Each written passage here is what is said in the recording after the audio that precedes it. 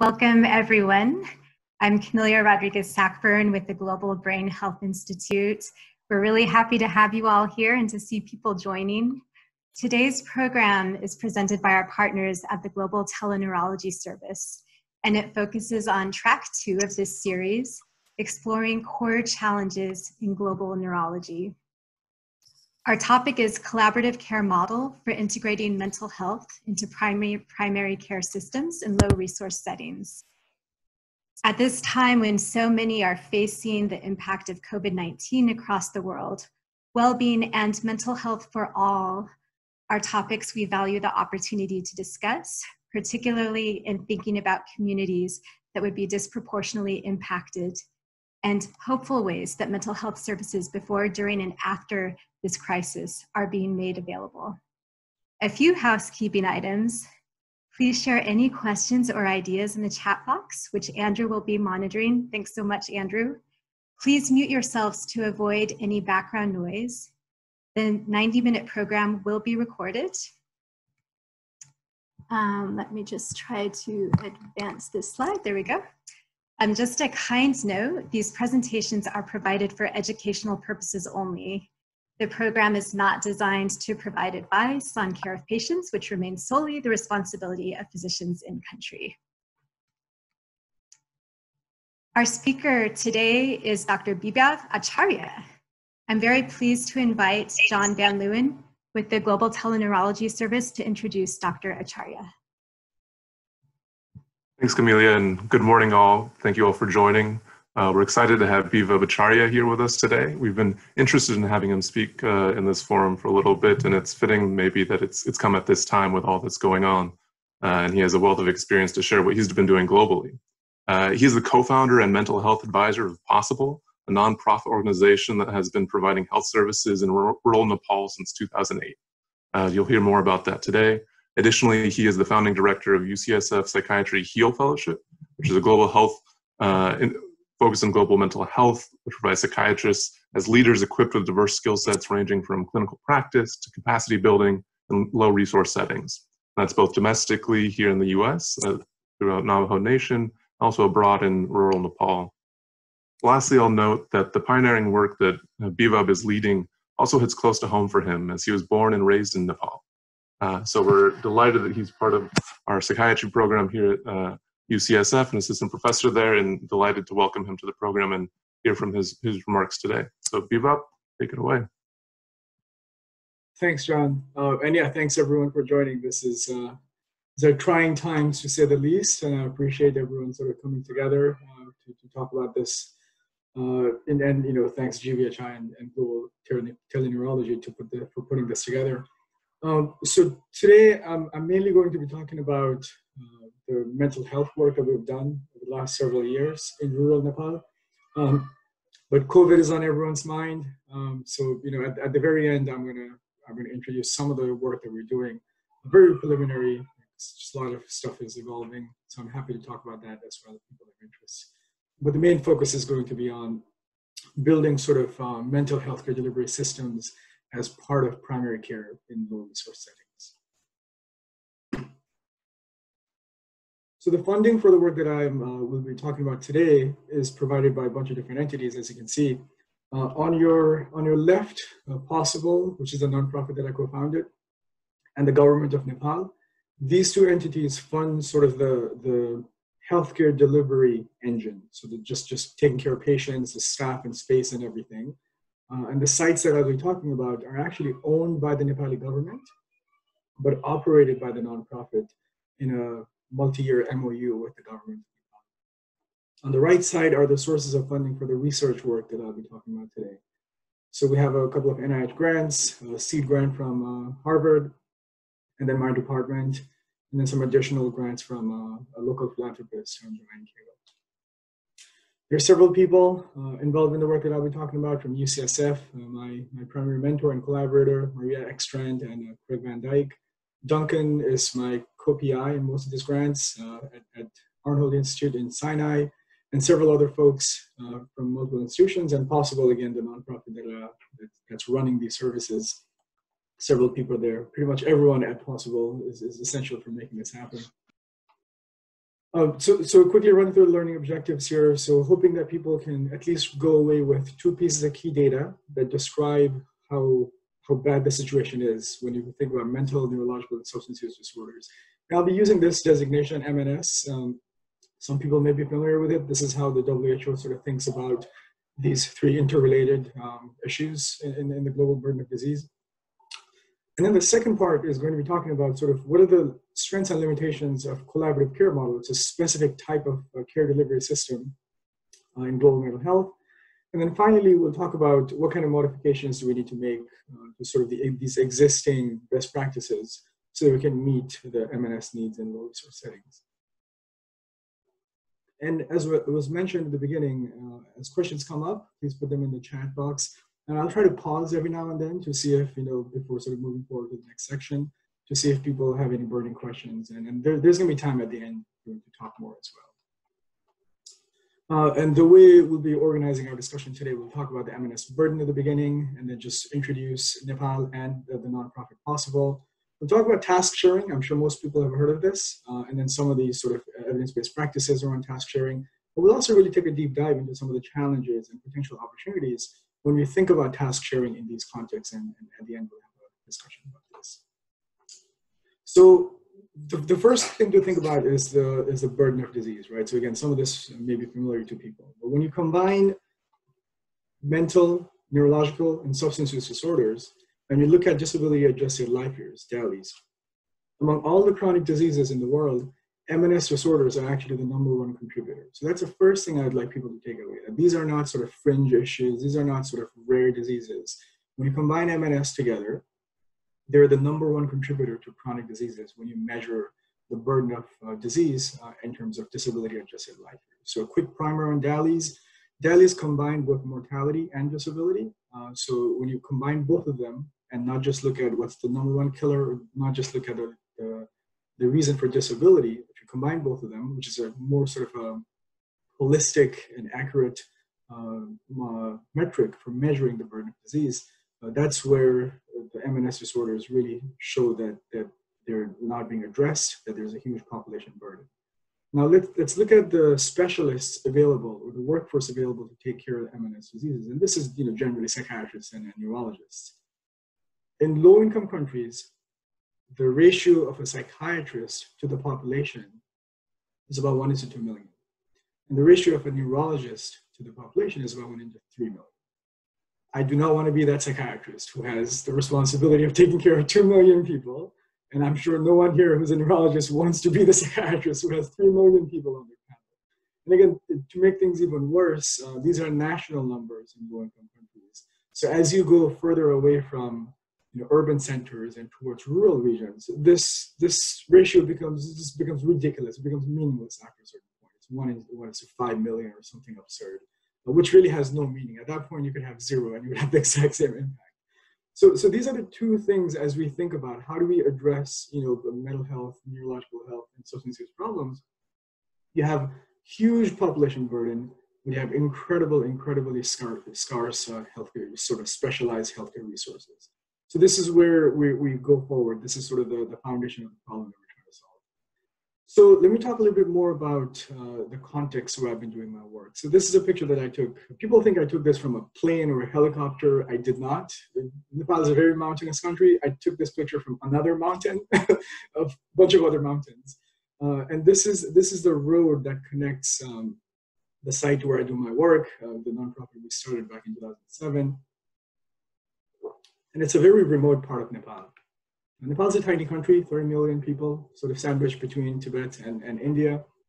But for someone who lives in Assam, where we work, it takes about 30 hours by bus to get to the capital, going down this winding road. And the nearest psychiatrist is 14 hours away, and so is the nearest neurologist. And when we started working here, it was a region of about 250,000 people. And there wasn't a single physician, not a specialist, just any physician. There was a single physician there. And to get any basic service, just your kid has diarrhea, what do? You had to get on the bus for about 3 hours from the nearest bus station. If you lived further away from the bus station, you got to walk to the bus station and then get on the bus. So again, at this point, it doesn't even matter whether healthcare services are available or not. It's effectively you don't have anything. And not surprisingly, this is also the region that has the highest rates of immigration because the local economy is not very strong. So a lot of people go to India seasonally and go back and forth for work, which, you know, as you can think about COVID, it's become a hotbed because of this reason. And then combine that with the rates of HIV. It has the highest rates of HIV in all of Nepal, largely initially fueled by migrant workers who got HIV from sex workers when they were in India, come back, give it to their wives, and have kids, and a lot of them actually ended up dying. There's a lot of orphans. Let me try to mute. Oh, there you go. Thank you. So a lot of overlapping burdens, as again, not surprising because these things sort of feed off of each other. When you think about just basic Human Development Index, it's at the bottom 3 among the 75 districts in the country. So high rates of poverty, horrible infrastructure for healthcare, high rates of HIV, gender-based violence, and just economically very marginalized, and then geographically very marginalized. And this is a picture, again, from 2008, I think, of the road. So, you know, mudslides are very common, landslides are very common. It's a mountainous region during the monsoon.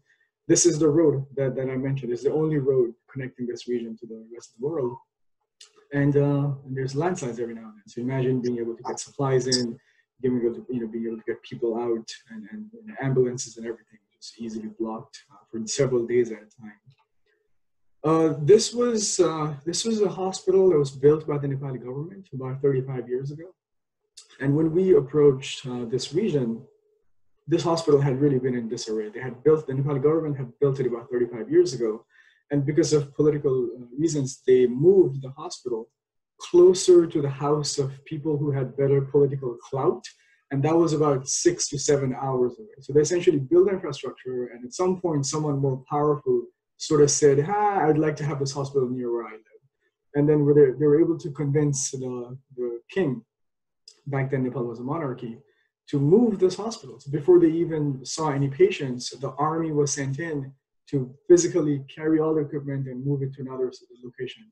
As you can imagine, the locals were not happy about it. So they said, you can't just take the hospital away. And they were sort of saying, you know, we're not gonna let you do it. And the king authorized use of deadly force, and they shot and killed 6 protesters and again, forced this hospital to be moved. So I had this very bitter history of, you know, just being ignored by the government and, you know, just a lot of, you know, failure of trust from the authorities. And when we went in, this was completely abandoned. As you can see, you know, in disarray, there's a water buffalo hanging out here because there's no people, there's no services. And this is sort of when we sort of set our eyes on this hospital, saying, you know, this could be a potential space to really operate and rejuvenate and provide services in the region. This was a picture from one of the rooms. Like I said, it's essentially non-functional, vandalized. Everything that could be taken away had been taken away.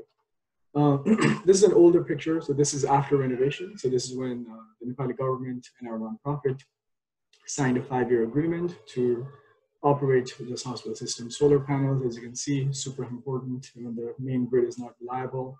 And most of the work that I'll be talking about today is going to be based at this hospital.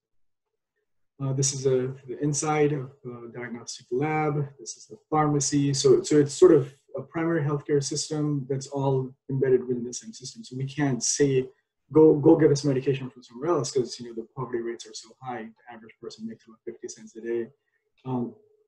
Lab, surgical services, an electronic health record, which was the first in Nepal using open MRS. It's an open access program. If people are interested, I'm happy to talk more about that. So this is the inpatient unit, and this is one of our nurses using the EHR.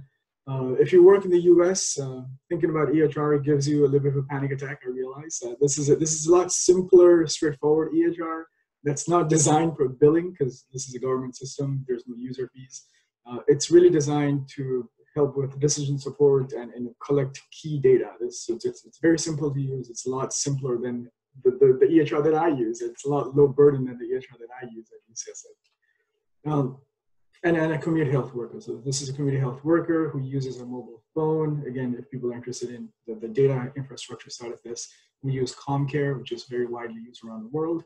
And she uses the ComCare decision support tool to counsel patients at their homes and their communities, and possible employs 200 plus community health workers in their region. This is a more recent picture of the same hospital, more solar panels, more construction. And then after the 2015 earthquake in Nepal, there was another region. So this first hospital, fortunately, was far enough from the epicenter that we were spared. We didn't really get affected by it directly. But there was another region in Nepal called Dolakha, which was at the epicenter of this major earthquake. And 85% of the healthcare infrastructure was destroyed by the earthquake. So the Nepali government approached us and said, would you be interested in replicating this model at this second site? Our first response was, we're not disaster relief organization. We don't do humanitarian crisis management. We do long-term healthcare delivery.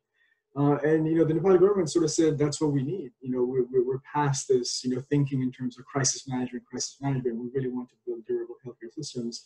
And we said, yeah, we know how to do that. So we took over this building, again, finished it up. And then between these two sites, there's about, at this point, about 360 staff members. Each hospital is about a 60-bed hospital, primary care, sort of a district-level hospital, if people are familiar with that term, and provides all sort of general services. And this is where we're doing our mental health work, layering onto this primary care system. So before I move any forward, someone, I don't know if they were talking to someone else or had a question, but before I move on, any questions?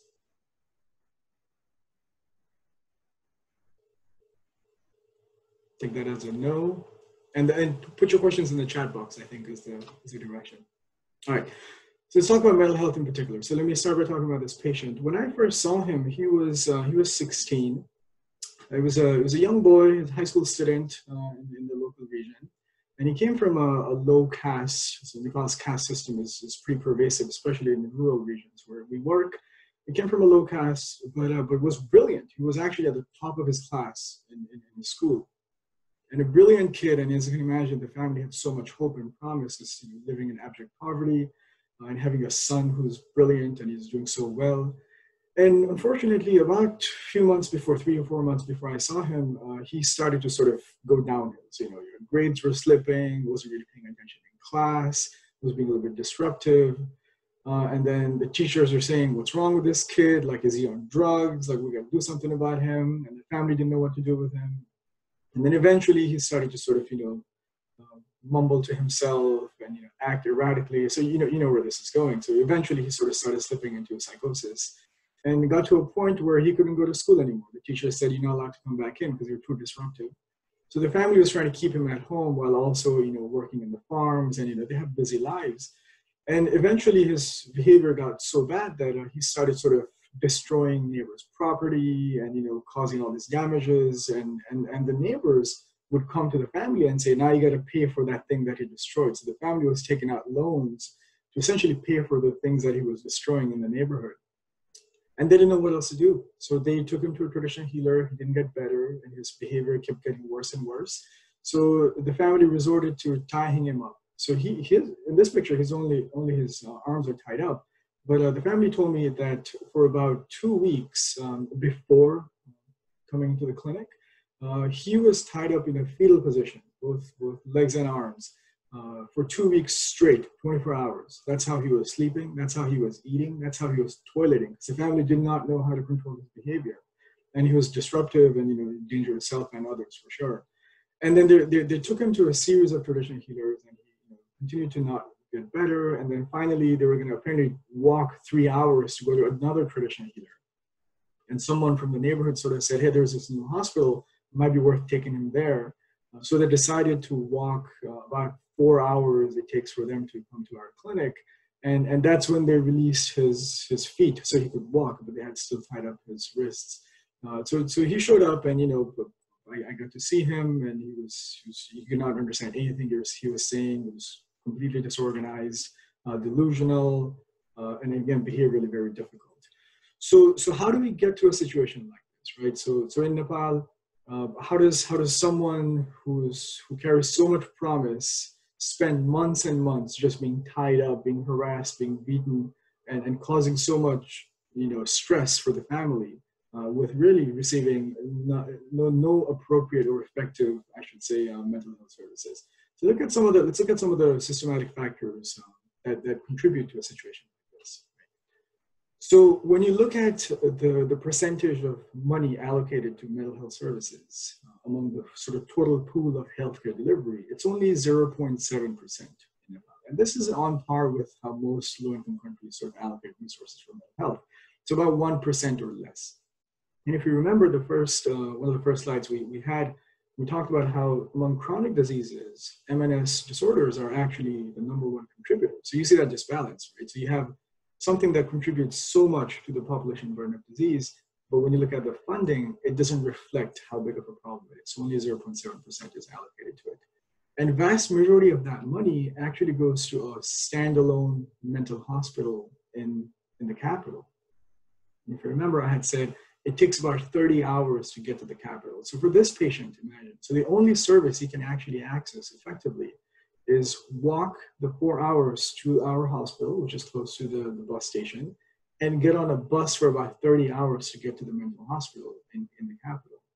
And then what? Like, they put him inpatient for about a week, he gets better, and then what happens? So there's this huge disconnect in the nature of the illness, which is usually chronic, requires ongoing support, and then the way the service delivery is set up, which is sporadic, inaccessible, centralized, and either high intensity inpatient care or nothing. So sort of this huge gap in the community level.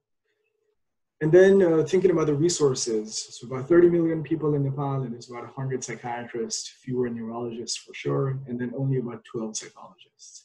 So let's keep thinking about these systematic factors, right? So every system, I like this quote quite a lot, every system is perfectly designed to get the result it gets. So when you think about these systematic factors, it's almost no surprise that a kid who's developing psychosis would go without any kind of service for several months and just have this sort of miserable living situation and be tied up in a fetal position for weeks as the only way to control his behavior.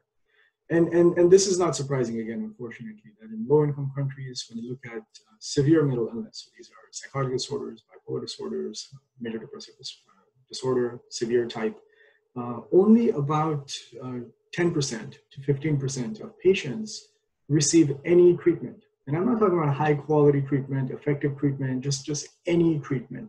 So almost 80 to 90% of people with severe disorders are now receiving any treatment, zero, right? So this is a situation, and of course, it's going to have the kind of impact that we're talking about on patients. So this is where this idea of task shifting or task sharing comes in. And, it has roots in, maternal child health and HIV and tuberculosis. And you may see sort of the terminology shift a little bit. It used to be task shifting, and people now use the term task sharing. The shifting, what was not very desirable about this term was that it sounded like I'm supposed to do a bunch of stuff, but I'm going to shift it to you. Now it's your responsibility. And task sharing has this more sort of we're a team. We're going to share some of these tasks. You're going to do some. I'm going to do some. So task sharing is more preferred these days. But anyway, the idea is the same, which is because the burden of illness is so high at the population level, but the specialists available to treat those illnesses is just so rare that you have to have non-specialists. You have to have other folks who are traditionally not in charge of treating these illnesses, be it HIV, be it tuberculosis, or mental, neurological, and substance use disorders. These other folks, primary care providers, community health workers, non-specialist care providers, and in some cases even teachers and traditional healers, they should be doing some of this care delivery work in concert with the larger sort of healthcare delivery system. So that's where task shifting comes in. This is going to be a key term, so if people still are not clear about it, please feel free to ask. So what does task shifting look like for MNS disorders? Again, people may know about this. So on the left, this is the MHGAP, the Mental Health Gap Action Program, which again, the WHO will call it mental health. I'm going to call it mental health, but it's really mental, neurological, and substance use disorders. And it covers a whole bunch of illnesses, as you can see on the right. So it includes epilepsy, dementia, depression, psychoses, and for kids as well. And this is a snapshot from the intervention guide. There is a humanitarian intervention guide. So HIG versus IG. So MHGAP IG will give you the list that I have here. MHGAP-HIG has a few other things like PTSD and stress disorders for humanitarian crisis situations. So this has been really the primary engine that's been distributed around the world now. That, we're going to scale up services by using task sharing so that we can have these sort of simple to use algorithms to treat these high priority illnesses, but these are designed to be delivered by primary care providers rather than specialists like psychiatrists or neurologists. Which brings us to this question of balancing these three critical parts of healthcare delivery: quality, cost, and access. And you may have heard of this as, the IOM used to refer to this as the iron triangle. And the idea was you can only get 2 out of 3. So what that means, for example, for psychiatry. So if you want good quality care, right, so that's this part. If you want good quality care, and you also want to have great access, you need to have highly trained people like psychiatrists maybe, or nurse practitioners with psychiatric training. We need a lot of them so that they can actually provide access, but that's going to cost you a lot of money. Now, if you say cost is a huge burden, we can't have these specialists that are too expensive, we can't afford a psychiatrist. Let's have a primary care provider do this because they are cheaper, or a community health worker who do it because they're cheaper and they can provide great access. But the risk now is you might lose quality, right? So this is sort of this trilemma of healthcare, and this you'll see in all sorts of healthcare delivery decisions. Even in UCSF, like this is going to be the challenge. And the idea was you can't have all three, so hence the term that it's a triangle, it's an iron triangle. It's very stiff, you can only bend 2 sides of this. So again, let's get these concepts in our mind, because when we think of task sharing, what do we mean? Are we saying, well, it's too expensive to hire a bunch of psychiatrists or neurologists, but we need to have access, so are we going to be okay with compromising on quality? But of course, we're not going to say that, right? Because we don't want people to get low quality care. Ultimately, we want people to get high quality care. But how do you balance all of this? That's where we're going to spend the rest of the talk today. All right, time for me to pause again. So we've covered these 3 things. We talked about the mental health burden. We've contextualized the setting that I'm going to work that I was describing, and we talked about what task sharing is and what some of the basic fundamental challenges are. Any questions before we take a deeper dive into what it's like to practically use task sharing in these settings? And if anyone has questions they'd just like to share verbally right now, feel free. You can jump on in.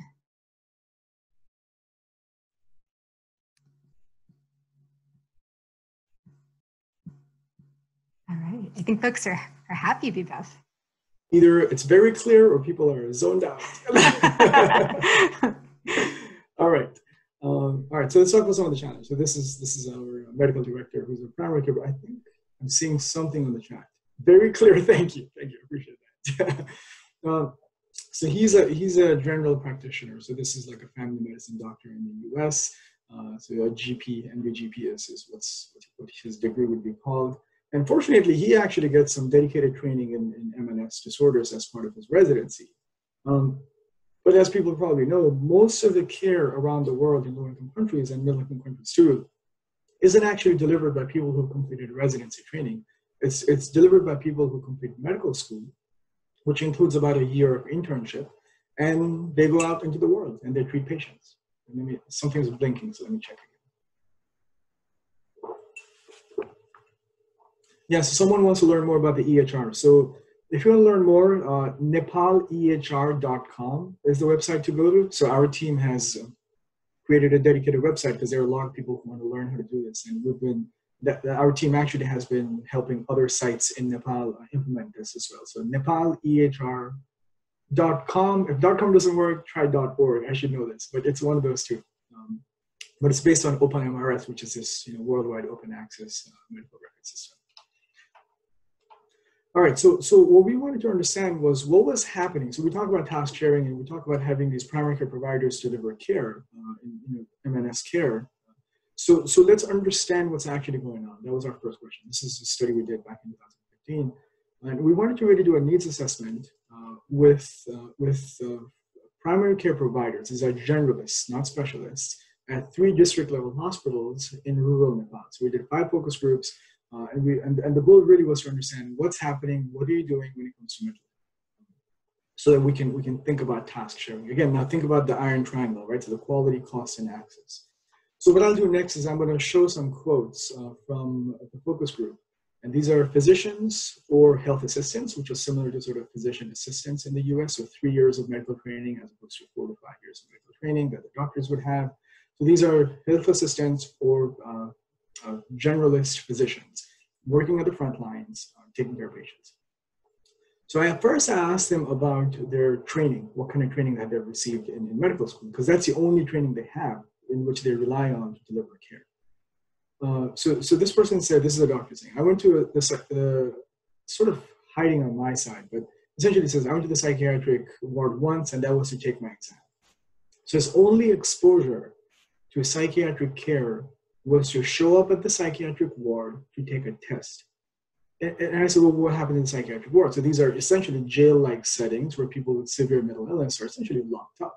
And he said, I was terrified. Like his experience in learning psychiatry was terror. So he didn't actually even learn how to take care of patients. He went in and he came out with more stigma and more fear about what it's like to take care of people with mental illness. And I said, well, what's in this exam that you talk about? What do they ask? And they said, oh, it was very predictable. 1 year they would ask, what are their DSM criteria for schizophrenia? And the next year they would ask, what are the DSM criteria for depression? So this is actually, I don't even know why they had to go to the psych ward to do this test. And all they had to do is memorize the criteria. There's nothing about actually diagnosing patients. There's nothing about actually treating them. And it was all about just, showing up, memorizing the criteria, and then moving on. And now you pass your psych. So this is the sum total of their psychiatric training in medical school. But patients show up. Like we can't just say, well, I'm not trained. Like, these are in rural regions. These are frontline doctors. Patients are showing up. So I said, tell me what your experience is like when you're treating people with mental illness, because they're still showing up even though you don't have good training. So the doctor said, sometimes they don't tell you any of your symptoms. Sometimes they report too many complaints. So they were sort of describing this frustration that they were experiencing, that the providers were experiencing, and interacting with patients with mental illness. And sometimes I've heard something similar described from our paramedic providers here. And this, in my mind, is just someone who hasn't been adequately trained to interview a person with potential mental illness, right? So someone's hesitant, they don't want to talk to you. But why is that? Is it a trust issue? Is it something about the nature of the thing that they want to talk about? It makes it very uncomfortable. Is it the environment? It's not conducive to sort of talking about confidential things. Sometimes they'll report too many complaints. What's going on here? Like, are they so fragile? Are they just trying to get help? They're saying, I have this, I have that, just helping with something. And if you're not equipped to sort of manage that with your interview skills, then you feel sort of overwhelmed and you don't know what to do. You sort of feel like I am ill-equipped to handle this. I said, so what do you do? Because, the patient's in front of you. Like, what do you do? And they said, if it's a psychotic patient, if they have, severe psychotic symptoms or they're manic, then they will say, get on the bus, take the 30-hour journey to go to the capital, because that's where the inpatient psychiatric facilities are. But not everyone needs to do that, and not everyone can do that. And again, there's a huge chunk of people with depression and anxiety and PTSD and sort of other illnesses that are not behaviorally as disruptive that warrant this sort of 30-hour trip to the capital. So I asked, what do you do for them? And they said, we provide them counseling. We provide counseling. Everyone said counseling. And I said, tell me exactly what you mean by counseling, because, you've been saying this. And they said, oh, we just learn how to counsel from our seniors and professors in medical school, and we do what they told us, what they did back then. So I said, okay, let's do a role play. I'm the patient, counsel. This is a doctor talking to a patient. You think too much, you take too many things to heart, you don't have any real illness, just take this medication. And I don't know whether to laugh or cry when I see this, right? It's just so sad. Like, first of all, this is not counseling. And second of all, saying things like, you don't have a real illness, but take this meds. Why am I taking meds if I don't have a real illness? I'm suffering. Why are you telling me I don't have a real illness? So there's just so many things wrong with this. But again, remember the quote earlier, like, this is the kind of result you're going to get if your system is not designed to take care of people and it's not designed to train people well. So the doctors saw their seniors say these things. That's why they're saying these things. And unless we fix that, they're going to keep saying these things. These are not sort of callous people. They're like well-meaning, caring doctors who are choosing to work in the front lines in rural regions with low pay, with difficult circumstances. But we haven't equipped them to actually take care of people with mental illness. And then I say, well, these medications that you're talking about, what kind of medications are these? What are you doing? What are you prescribing? and if this was if we were in person, I would ask people what's going on with, what's your guess in terms of these medications? So yeah, I'll just ask you to think about it. What do you think is the medications that have been prescribed? And turns out most of the medications are actually vitamins and painkillers. And these are not even psychotropic medications. This is not going to improve your depression. This is not going to improve your anxiety disorder. It might improve your sort of mild illness as a placebo, and that's why they were being prescribed, but it's not going to improve people with moderate to severe illness in any way, right? And I asked them why this was going on, and they said, well, vitamins, we use them as placebo because we don't know what else to prescribe. So we just say, well, at least give them vitamins. And then painkillers, and again, this is very familiar to people who work internationally, and even among sort of non-Western populations in the US, like a lot of the presenting complaints in anxiety and depression disorders are somatic, meaning they're sort of physical, right? So they will say, I have body aches, I have dizziness, joint pain, all sorts of stuff. And turns out this is not actually just a non-Western phenomenon. There's a really elegant study done from the Kaiser Foundation, by Kaiser Foundation, where they looked at were people who were ultimately diagnosed with depression by a psychiatrist. What was the initial presenting complaint when they first presented to the primary care system? And 70% of the time, it was actually pain. People did not come in saying, I feel low or I'm depressed. They came in saying, I have pain. And again, this is a complex thing. We think that it's a combination of people, again, there's this almost self-stigma, and there's a societal stigma to acknowledging that you have a low mood or you have depression. And it's easier to acknowledge that you have pain first. And then second is when you think about the complaints or the concerns that a patient brings to the primary care provider as currency, because it is currency. You go in with something and you get something in return. Right? So you go in, I have these problems, and the healthcare system gives you something in return.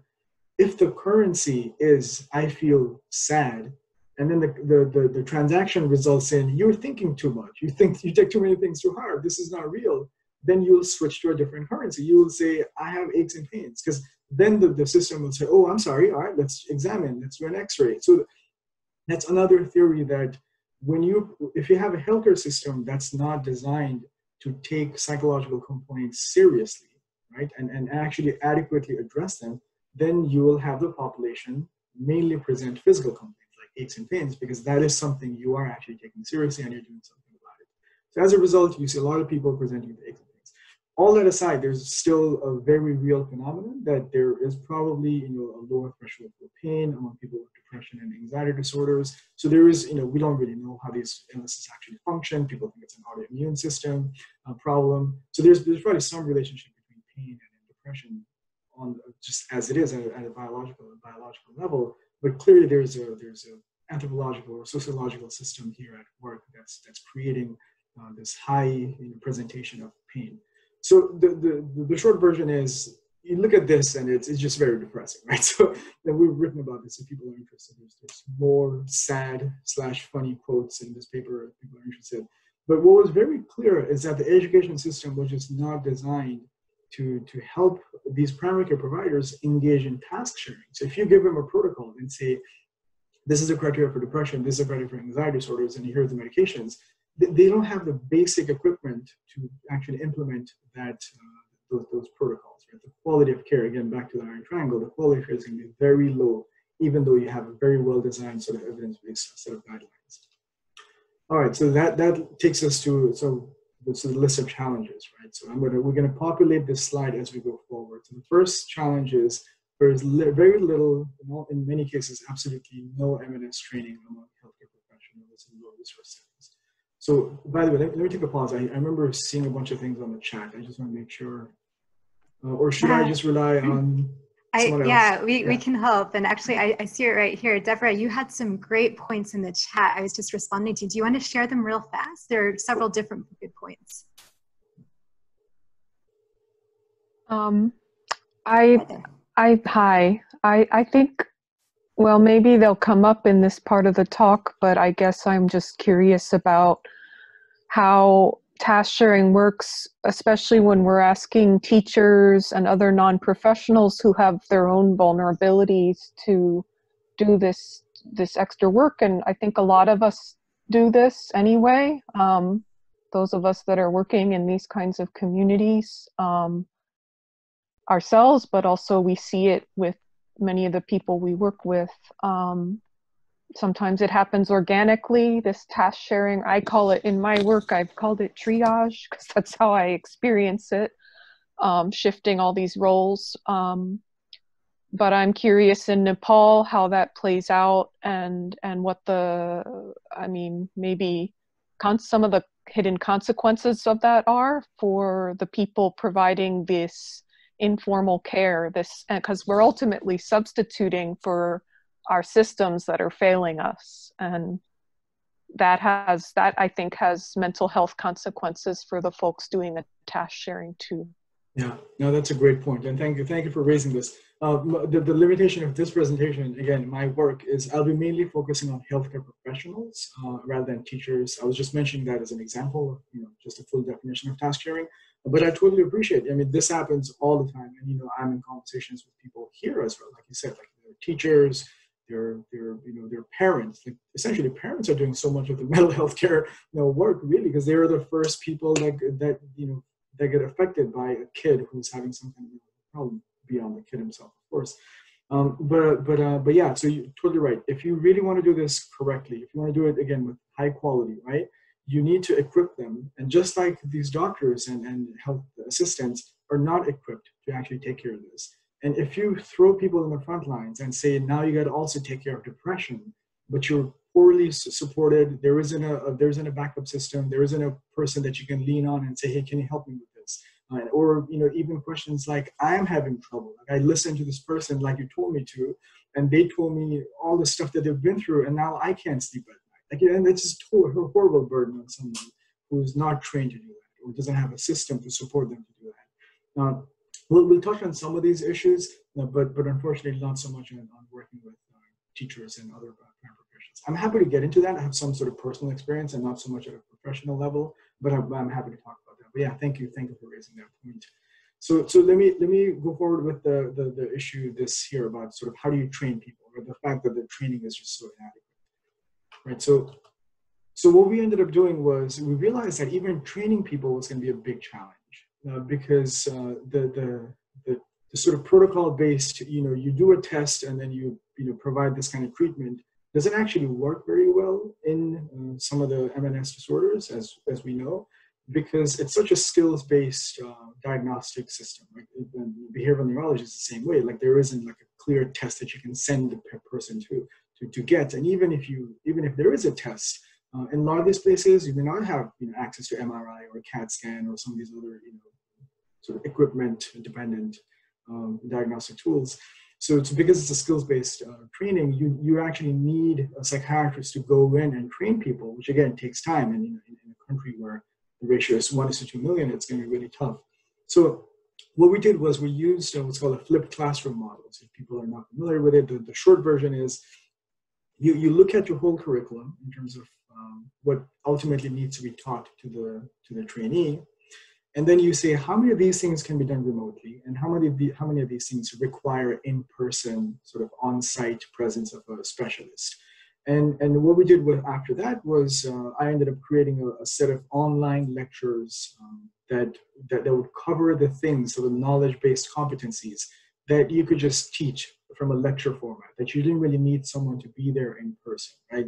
So I would record a lecture on depression and PTSD and things like those, and we would have them sort of disseminated to the primary care providers without a psychiatrist actually having to be there. So they would spend a week, a couple of hours every day, looking at these lectures and having a local discussion and listing questions that may have come up from the lectures. And after the sort of knowledge stuff has been already disseminated and pushed out to the learners, then the psychiatrist comes in and does this kind of in-person, I'm going to give you a case, why don't you put what you learned from the lectures to use, and I'm going to listen to you. So there's like an observer sheet, making sure they're doing things like making good eye contact, using a tone of voice that sort of presents, creates an environment that feels open and non-judgmental. So stuff that you can't really teach remotely or from a recorded lecture, things that you have to watch and give feedback. And that's how I learned, psychiatry. And so combining this kind of home-based, lecture-based, video-based learning with in-person skills training. That's the classroom model. That's what we ended up using. And the benefit of that is that it really created a scalable training model, because the amount of time that a psychiatrist had to spend in person was cut in half, because half of the training was delivered remotely. And we've written about this if people are interested in this great journal called Global Mental Health. And this helped us not just help our own clinicians. After the earthquake, those training materials, the recorded videos, were pushed out by the WHO to hundreds and hundreds of doctors who were getting sort of these, humanitarian crisis, mental health management training after the Bali earthquake. So there was potential to scale that up in a way that we would not have been able to scale up sort of this fully in-person training, which is much more resource intensive and expensive. So the main strategy here is that whatever training we come up with has to pay attention to scale, because the gap is so high, and the way to train people requires in-person time. We can try to shift as much as possible to lecture-based or online or video, some kind of self-guided learning, so that the in-person, precious, expensive time is not taking over the cost of the training. So the second challenge we'll talk about is sort of related to the question that was brought up earlier. So this is our doctor, evaluating a patient, and just a general evaluation. So before I move forward, let me actually have people put something into the chat. What is the median on average? How long does this interaction last? So I'm not talking about psychiatry or neurology. I'm just talking a patient goes into a doctor's office somewhere in the world. What's the median amount of time that they spend interacting with the doctor? Just put in your guesses in the chat box, please.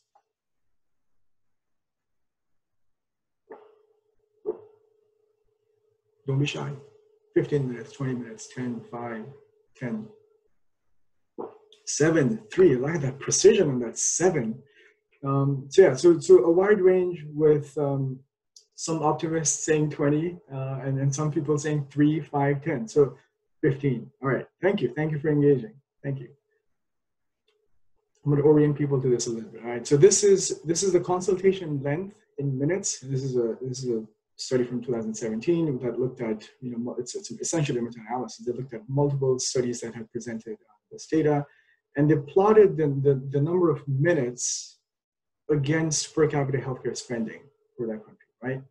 So the median is actually 5 around the world, right? So, which also means half of the people, there's another way to think about this, right? Half of the people around the world, when they go to see their doctor, get less than 5 minutes in their interaction. This is where India is, and China. Just because India and China are both sort of below 5, like that's really essentially what drove the median. Nepal is at about 3 minutes. The US is like 20 minutes. And I'm sure, when I first saw this, I was like, 20 minutes is not enough, right? Even when people have all sorts of problems, especially if they have chronic diseases and like comorbidities, like 20 minutes is not enough. But the US actually, on general, there's a lot more time available to us with patients compared to some of the other countries in the world. And there's some, again, this is not a perfect study by any means. And I was told that in Austria, apparently going to the doctor is actually very common. So even though they get 5 minutes, they might be going to the doctor like every few weeks, is what I was told by someone who works there.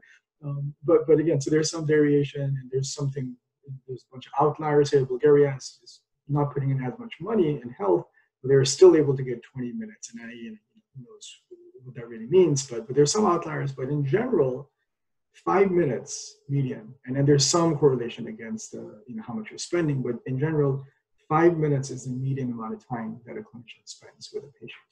Now again, bring back this question of task sharing, right? So these are clinicians who've gone through a few years of medical training, really no access to consultants, and they have to somehow take care of primary care, and also, oh by the way, HIV, oh by the way, tuberculosis, reproductive child health, and MS disorders. And we just add all these things that they have to do. And at some point, like Deborah mentioned, this is just too much. And you only have 5 minutes to do this. So it's just absurd that this is going to actually be successful, right? The quality of care is going to suffer if this is what you're working with.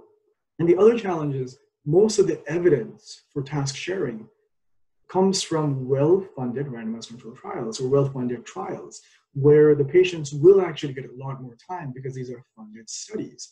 And when you take the evidence from those studies and put it into real world settings where the patient has 5 minutes or the provider actually has 5 minutes to do all this work, it's just not going to work. The quality of care is absolutely going to suffer. So the other challenge, of course, now is clinical visits are about 2 to 3 minutes long. Very frustrating. How do you put all this into 2 to 3 minutes? And then the other challenge, again, in the behavioral neurology and in psychiatry, is that these diagnostics are skill-based, right? So you can't rush a diagnosis for depression. And I'll share an anecdote from my side. So as John mentioned, I grew up in Nepal. My grandmother was there, and she was diagnosed with schizophrenia at the age of 68. But when I saw that, I was like, this is not schizophrenia. It's like, when someone is diagnosed with schizophrenia at the age of 68, very likely she has dementia, right? So that should be the highest on your list. But then if you give someone who has 2 to 3 minutes to see a patient, and you give him a checklist that just looks like psychosis, and you're like, all right, this looks like psychosis to me because there's a bunch of behavioral problems, and she was confused, and she was yelling at people, and her sleep was all disrupted. Someone looked at his checklist and said, this looks like psychosis to me, diagnosed her with schizophrenia, and put her on a high dose of haloperidol. Now, when the diagnostics are skills-based and they take time, right? It takes time to actually do a good diagnosis. You got to rule out a bunch of stuff. You got to understand what the patient's context is. You got to understand why they're having a particular behavior. Because behavior, like I say to my trainees, it's a snapshot. It's a picture. You don't know what that picture really means if you don't understand what happened before, what happened after, what was the context, what's the function, why were they upset, why was she angry? Is it because of her delusion? Or is it because people didn't understand what she needed, and it was a very basic thing that people just don't get it, or she forgot something, right? So there's so many things that require time, and they just cannot be rushed in a way. Honestly, you can rush an HIV test. If you suspect HIV, send the patient down the hall, they get an HIV test. Your time is actually still spared. They come back, and you know exactly what to do. Very different with MS disorders. It takes time. And this is, I think, it's a huge challenge in sort of, putting in these task sharing initiatives that have roots in HIV and tuberculosis that have very simple to use tests, and then plugging them into these illnesses that do not have easy diagnostics. So we spend a lot of time training people on how to actually do diagnostics. The person signing up is our consultant psychiatrist. And the other thing we did was we really wanted to understand what it's like for the clinicians to actually engage in task sharing. So first we asked them, what are you doing right now? And then as we train them, as they become better and better at taking care of mental illness and neurological disorders and substance use disorders, we asked them, well, you're clearly having problems because you have 2 to 3 minutes per patient. This is not enough. These diagnostics take a long time. What's going on? So we got recommendations from them. Maybe people are interested, you can read about this. So we said, what's the best way to integrate mental health into your primary care setting? WHO says this is the best way to do it. What do you think? And a bunch of stuff came up, and based on that, we came up with this model. I'm going to walk people through this. But this is based on the collaborative care model that was initially developed in University of Washington in Seattle. So let's talk about what happens with the patient here. So this is the patient. First point of contact is usually a doctor or health assistant. So this is a nurse practitioner or PA level person. And then this is the person who has 2 to 3 minutes with the patient, right? So they may say, you know what, I think you may have some kind of mental illness. How about you go and meet with the counselor? And here's the key part. This person is down the hall. This is not come back next day. This is not come back in a week. Here's an appointment. No, let's walk down the hall. The patient navigator is going to take you and walk you to the counselor's office right now. It might take you an hour or so to wait to see them, but let's do this today, right? And the counselor is someone who has received about 6 months of behavioral health training. Not ideal, but actually much better than where most sort of even doctors are in terms of their behavioral health and mental health training. So this person does a full sort of 30 to 45 minute psychosocial evaluation. So this does sort of what's the context, what's going on here, why are you upset, why are you angry? Is it depression? Is it domestic violence? Is it dementia? All this kind of comprehensive assessment, and they'll use validated tools like PHQ-9 that has been validated in Nepali and sort of other tools like that. And then they will say, all right, here's what I think is going on, and they'll walk the patient back to the doctor and say, oh, you know what? Based on what I understand, this looks like severe depression to me. And I think we need to do both therapy, which I will provide, and this person probably also needs medication, which you can write. So now the doctor has this report on their hand, which they can say, all right, now I feel comfortable, because someone who is specialized in this has spent a good amount of time saying that this indeed is depression. Or the counselor might say, you know what, this is actually domestic violence. Like, this is not your classic sort of depression. We actually need to work with the patient and perhaps even the couple to figure this out and figure out how we can support her through this. Medication is not really going to help this situation, so please don't prescribe anything. And then I will continue to work with it. So this kind of evaluation and treatment planning happens as a team, and this is true task sharing rather than just task shifting, saying, doctor, you do all of this work, right? And then the patient may get either medications or a follow-up appointment with the counselor, and they go home. And then the community health workers, this is a new component, because again, in the US, it's a shame that they don't really exist at the level that they should. The community health workers can be contacted by the doctor or even the counselor to make sure that the patient is adherent to their treatment, and if they're missing their appointments, they can they'll come back to the hospital. So the community health workers will even escort the patients back to the hospital. Now, as you can see, so far the psychiatrist hasn't even shown up in the picture. So this is all happening locally. Now the psychiatrist is actually off-site, and this is where telepsychiatry actually comes in, or telemedicine comes in. And again, I'm going to say psychiatrist, but really this person does all MS disorders, right? So mental, neurological, and substance use disorders. So what they do is that every week, the psychiatrist talks to the counselors and says, tell me about all the patients that you saw. And this is different from tell me about the patients that you have problems with. And this is a very key point when it comes to quality of care. We're not saying, we've trained you, go off and do your thing. If you have questions, let me know. What happens with that kind of approach is that blind spots get missed. Like people like my grandmother will get diagnosed with schizophrenia when they have dementia. Because the person making the diagnosis is confident that they're right. And if I'm confident that I'm right and I have a blind spot, I'm not going to ask for a consultation, right? But if you do a proactive consultation, if you bring a psychiatrist that sort of says, hey, let's go through every patient, every diagnosis, how did you come up with that, and what's your treatment plan? Let's do that. I have half day for you. And that's sort of the FTE that we have with the psychiatrist. And this is why we call this a proactive consultation. It's not on demand, I have a question, help me. It is proactive. You tell me what you did and let's talk about that. And this may seem very unusual in a workplace setting, but this is exactly how we teach people in medicine. Like, this is how I learned how to do therapy, or even take care of any kind of patient. No one said, all right, after 2 years of medical school, you've learned everything you need to know about the disease and the treatments. Now go off and see patients and let me know if you have a question. No one does that. You send them off as a med student and you say, come back and tell me what you think is going on. So this kind of proactive consultation. I'm going to assume that you have blind spots, and I'm going to help you, not in this kind of punishment or shaming kind of way, but in this, hey, you're learning this for the first time. Of course, it's going to be tough for you. Let's work on this together. It's a proactive consultation, key part. And this is what I think is missing from a lot of task sharing interventions. They do on-demand consultation, not proactive consultation. And then as far as the doctors and health assistants go, the psychiatrist comes in once every quarter and spends a week to do both the training that I had mentioned, the flipped classroom model, where before the psychiatrist comes in, the doctors and the counselors, they all get together and watch the videos. And the psychiatrist comes in and does sort of skills-based training.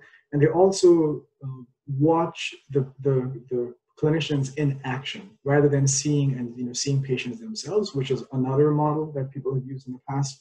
Having a consultant come in, once every few months and just seeing 200 patients at a time and just following up that way, which does not build local capacity, which again goes back to this 2 to 3 minute per patient kind of problem.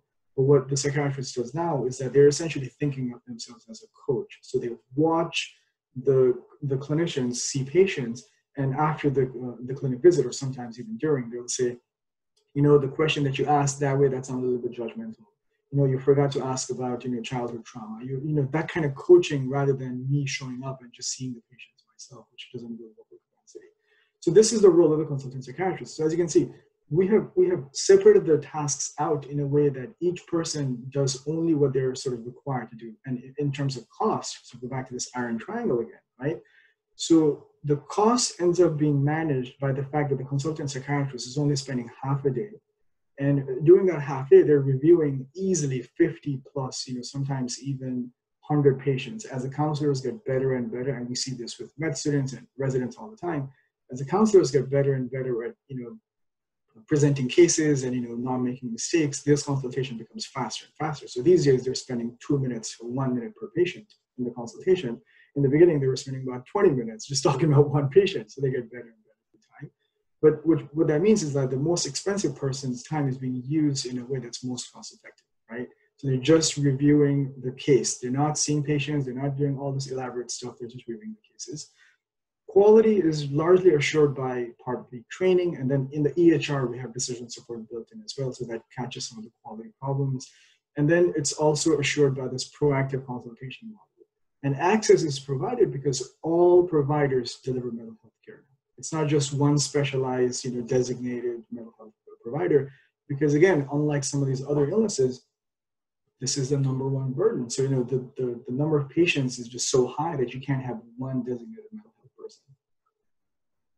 So that's been sort of the way to hack the iron triangle by minimizing costs, ensuring quality, and expanding access. All right, this is just pictures of our counselors providing therapy. This is our counselor doing the video visit with the psychiatrist when they review all the patients on the panel.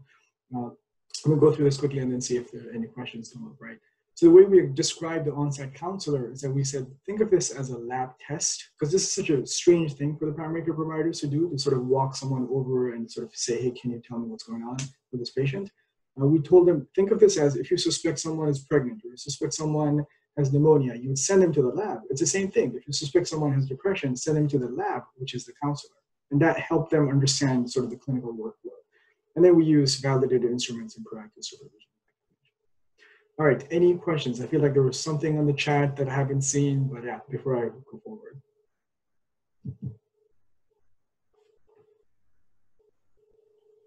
There was a comment and a question from Kevin.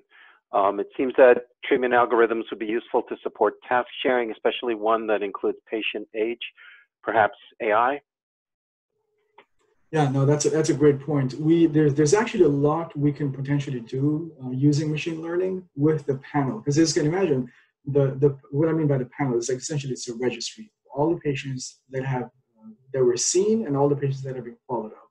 And what's amazing about the registry is that it's got patient's age, a bunch of demographic stuff, and then their PHU-9 scores for people who have depression and which medication they're taking. And you can sort that right now. It's very archaic. It's just sorting. We sorted out by saying, okay, these patients, their PHU-9 scores are not actually getting better through time. So they're going to get flagged for discussion in the panel review, and they're going to get flagged for potentially increasing the antidepressant dose or revisiting the diagnosis or some kind of stuff. So all of that can actually potentially be automated. The other thing that can also be automated as the data set increases, in just the number of data points, we can probably, even when the patient begins, we can say, all right, you know what, in our experience in the past, people with these characteristics, the PHU-9 score presenting at this level, family history, also depression, age, male, you know what, we actually probably need to accelerate the antidepressant dose higher for these patients just because we know that that's what the profile fits. And that's really hard to do manually, and I can imagine AI helping with that. But yeah, that's absolutely a potential application. We haven't got to that yet. All right. Was there anything else? Okay. All right. I'm almost done. Thank you. All right. This is sort of the final slide. So this is just our HEAL Fellowship partnership, global mental health program that was described in the beginning. They do this work. This is a fellow visiting a patient's home, also at the same site. I'm going to skip this. Just one quick slide on COVID response. This is our fever clinic that was set up recently. So right now we're really focusing primarily on staff mental health actually, because a lot of the staff members are just very distressed. So our counselors are helping them. Psychological first aid, if people are not familiar with this is a really good construct in really helping people get basic needs met and making sure that they're able to take care of those things that are the most forefront of their mind. People think, managing a crisis situation is about like meditation or, reducing stress. That's important, but like psychological first aid is really about what's most important on your mind, how can you meet your basic needs, and here's accurate information. It's amazing the power of accurate information and unambiguous statements, which unfortunately the US leadership is just totally failing at. how unambiguous statements are actually very helpful in reducing stress in situations like these. How counselors have switched to remote counseling. They will call patients now as opposed to asking them to come visit.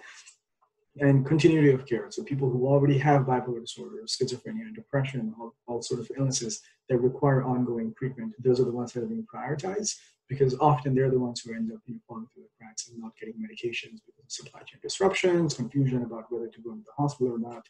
So that's what we're prioritizing, but again, there's a lot more work to be done. We're happy to talk about that. Quickly going back to this patient, and this is going to be the last slide. Remember, so the 16-year-old guy with schizophrenia who was tied up in a fetal position for about 2 weeks. So, he was enrolled in our program, started taking medications, and I went to see him about a year ago, and, he's doing much better, not tied up anymore. You could totally engage with him. He's a brilliant kid. The school wouldn't take him back for all sorts of reasons, but his brother is in school, so he's like, oh, what do you do all day? He's like, oh, I read books and I help around the house. Amazing. So much better than, the situation it was earlier. So I asked him to bring a book down, and he was like, yeah, we read a passage together. And again, it was so much fun to see this kind of functional change. And I asked him the most important neurocognitive test of our time. I asked him, do you know what a selfie is? And he said, yes. I said, what is it? He goes, when you take a picture of yourself with friends. So I consented him, because he could actually consent now. Then he could not, so I wanted to take a picture of his arms with his dad's consent. So I consented him, and we took a selfie together. All right, this is my email address. If people are interested, and there's questions that come up afterward, I'm always interested in talking about global mental health. But yeah, sorry, this feels like I spent more time than I was allocated. But yeah, over to you. Thank you. That was terrific, Bibhav. Thank you so much for that very thought-provoking presentation. And to lead us into the discussion, I think there's going to be a number of questions. To lead us into that, maybe I'll first turn to Brian Lawlor and Iracema at Trinity College Dublin, our colleagues there. Brian's also the Deputy Director of GBHI. Do either of you have initial reflections on Bibhav's presentation, thoughts from your own experience, and maybe any questions to kick us off? Iracema, will I go ahead, or do you want to go ahead? Sure. No, it doesn't matter, either one of us. Okay. Well, I'll take a shot at it first then, if you like. Bibhav, look, thanks so much for this wonderful presentation. And I think you did a fantastic job in taking us into your world out there. I mean, I really felt like I was there in Nepal. And the stories you tell are amazing, and what a wonderful, a positive end to the story about that patient. But really, what strikes me about your talk is really the relevance of the work that you're doing to the whole area of brain health and GBHI. I just want to sort of maybe give some thoughts on that. I guess one of the most important things is that really you're addressing mental health on a global scale, which is really a core part of GBHI. Sometimes, when we talk about brain health, we're talking a lot about neurological disorders, dementia, but I think it's really, really important to emphasize that mental health is a core part of brain health and part of our GBHI's mission. Also, I think you focus a lot on inequities related to mental health, which is, again, a core part of the GBHI mission. And risk factors for poor brain health, like depression, very, very important to treat.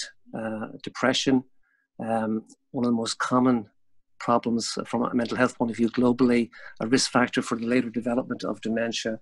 And also, depression is a core feature, a core factor in the poor outcome for people who have conditions like HIV and diabetes. So, well, but one thought I had really was about this collaborative model, and whether you are thinking about this issue, this model and task sharing in terms of dementia care, in terms of assessment, detection, diagnosis, chronic disease management in Nepal. I think you talked a lot about your focus was on depression, mental health problems. But I wonder, are you thinking about this type of collaborative care model in Nepal around brain health and dementia assessment, diagnosis, and management, and whether this type of model could be applied? Finally, I loved your sort of flipped classroom model in terms of teaching, and again, the GBHI model in terms of our curriculum is very much along those lines. And I just thought of whether some of our GBHI curriculum would be of value or of interest in terms of the type of work that you do or want to do in Nepal in the future. So there are just a couple of thoughts and maybe a few questions with regard to brain health and dementia and the collaborative care model.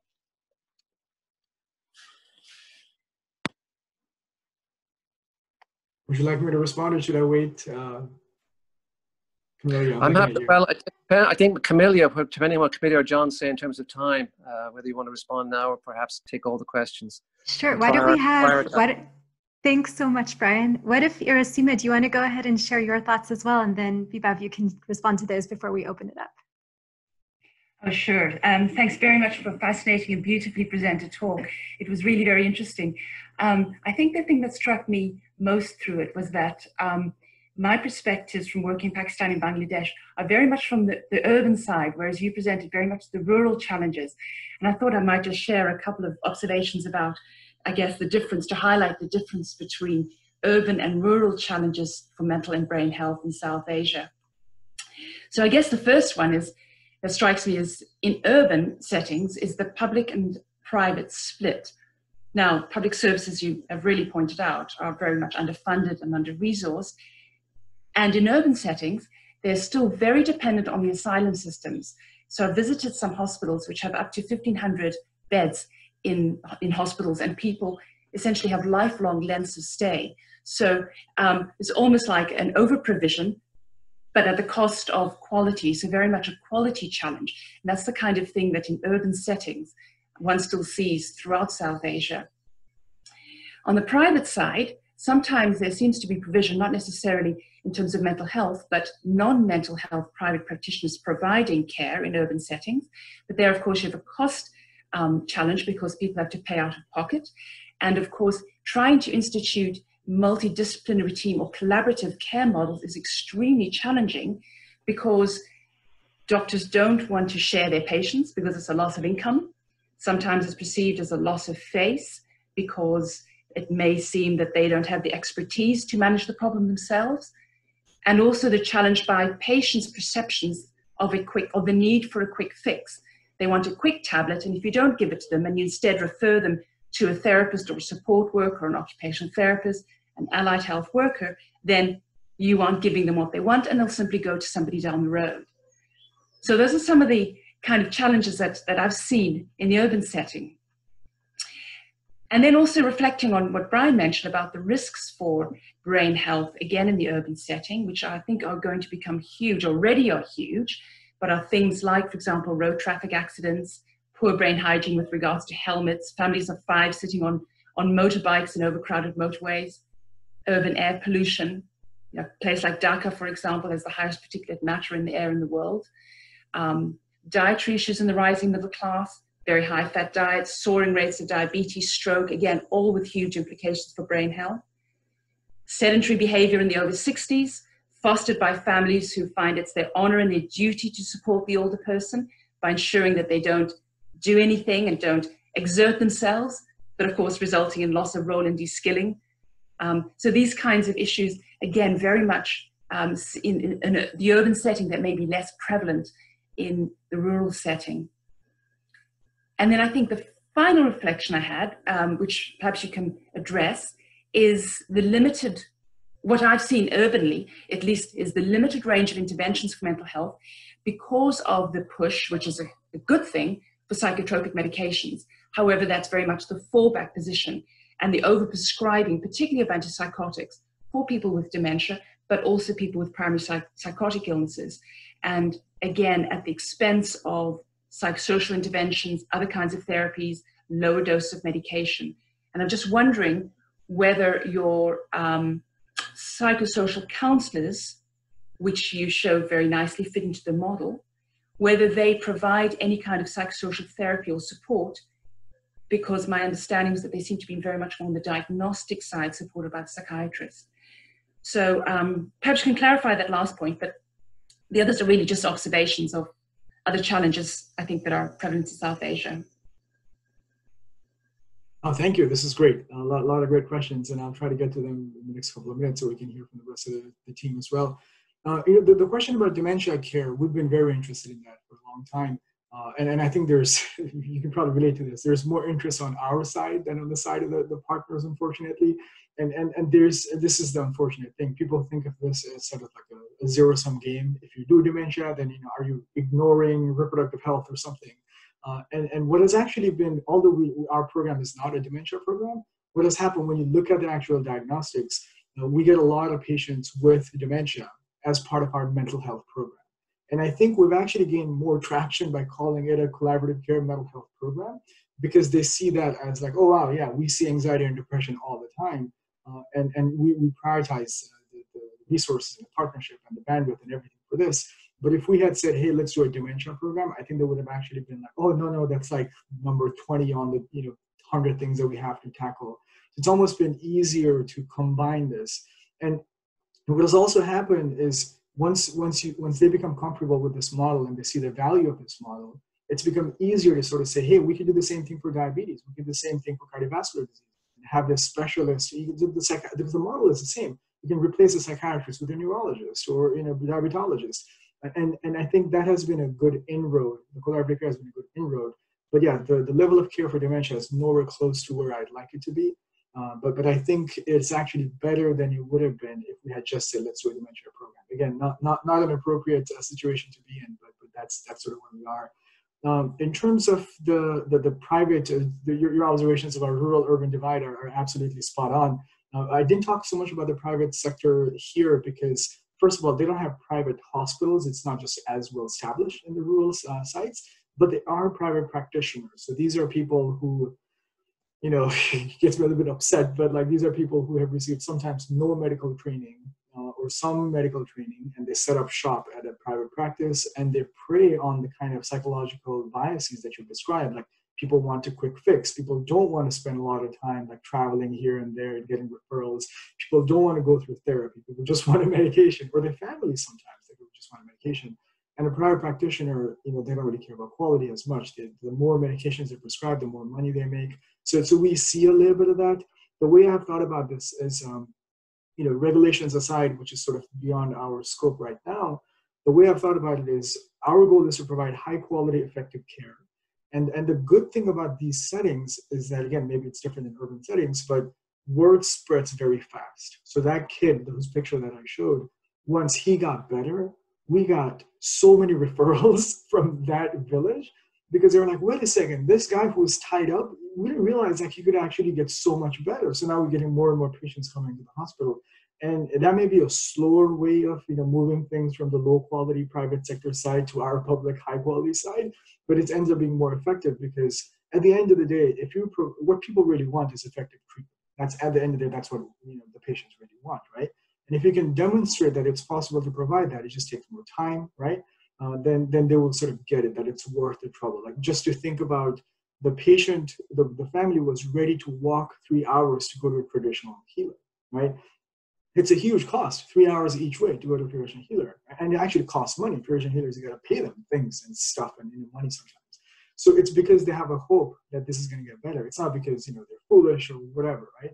So if you can generate the same kind of hope by delivering effective treatment on the public sector side, then again, and we've seen this happen through the years, that people will sort of shift their behaviors as well.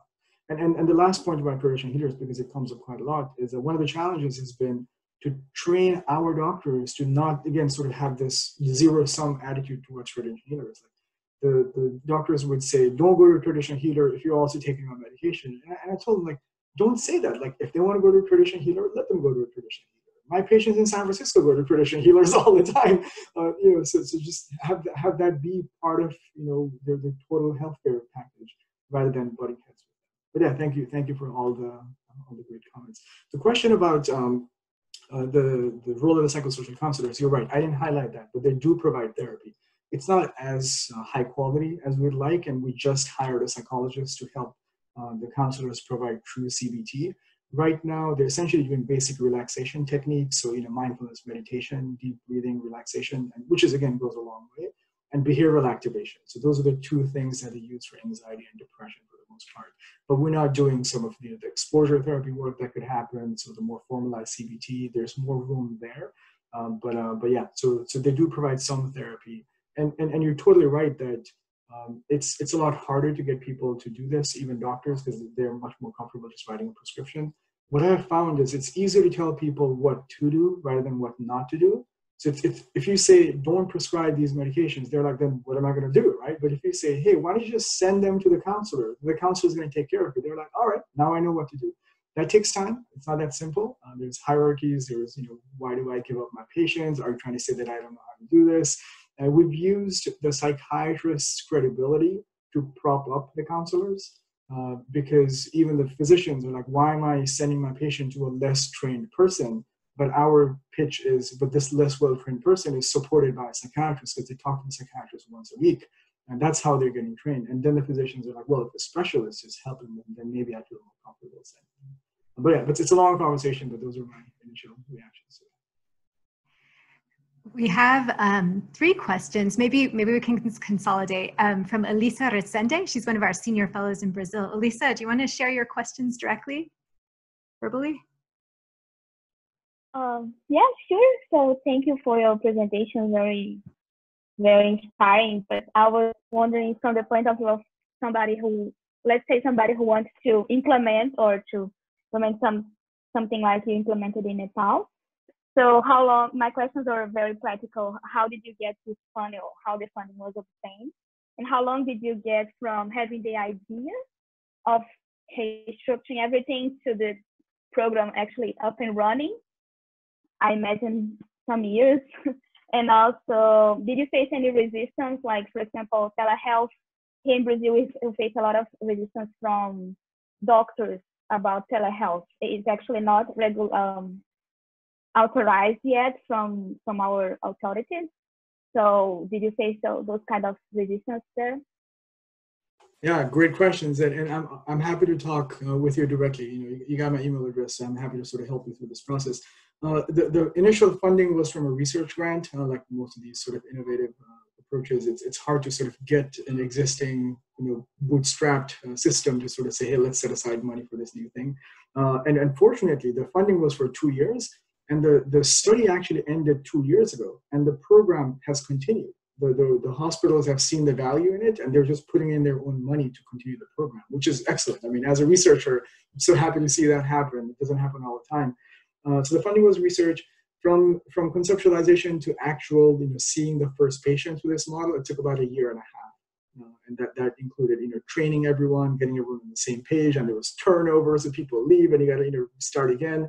But it took about 1.5 years. The telehealth part, we faced the same challenge in Nepal. We did something very sneaky. We said, this is not telehealth, this is tele-teaching. Because the psychiatrist is not directly seeing patients, and that's key, because it's not telehealth anymore, right? The psychiatrist is teaching the counselor. They're going through cases, they're teaching them. And you can do that. A psychiatrist can call anyone and teach anything. So that helped. In parallel, Nepal actually changed its laws, and there's some telemedicine laws in place now. But when we started, we faced that resistance. Yeah, so remember, this is education, not healthcare.